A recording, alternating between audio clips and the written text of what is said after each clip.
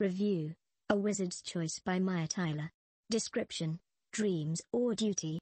Wizard apprentice Curtis Ward doesn't want to become a full-fledged wizard, but he feels obligated to his grandfather who raised him.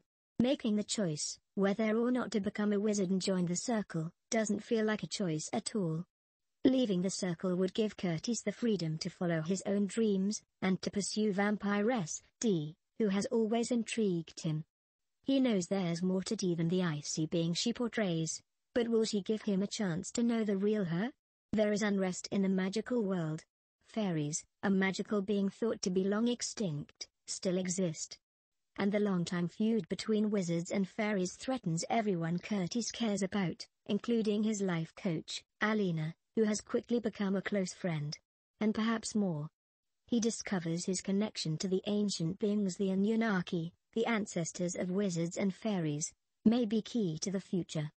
The more he uncovers, the more questions he has. Will Curtis choose to follow his heart or risk sacrificing his own happiness for peace in the magical world? My opinion: A Wizard's Choice by Maya Tyler is a paranormal story. It's the second book from the Magicals series. Curtis Ward was raised by his grandfather, Walder Ward, since he was a baby. Walder was a wizard and part of the Circle. While Curtis was growing up, he was taught to be a wizard as well. At one point he had to make the decision of joining the Circle or not. Unfortunately, he never felt that this was his destiny. So he decided to find out about his past and his parents. His journey for knowledge started with surprises and death threats. Did Curtis make the right choice? It's such a good story. If you have read the previous book, then you will recognize the first few chapters. It's where Curtis and his grandfather helped a vampire and how he met Dee. This book is divided into two parts. One is about his past and the need to find who he is.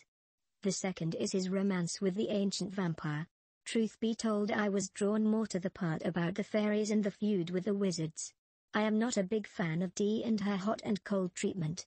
The way everything was revealed was very enjoyable and full of surprises.